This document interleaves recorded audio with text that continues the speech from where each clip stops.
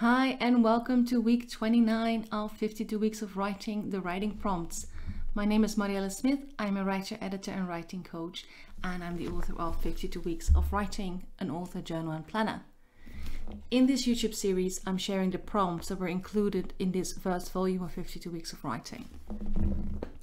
So week 29, let me see. Where are we? Yes, there we are. Okay, ready?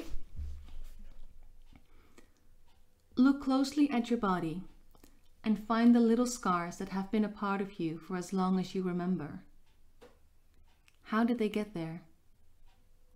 Grab a notebook or open a new document on your computer and take 15 minutes or as long as you need to tell the story from A to Z.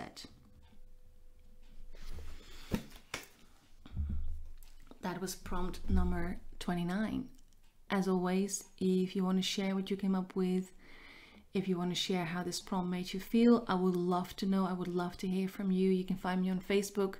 The link is below, or you can shoot me an email at marielle@mswordsmith.nl.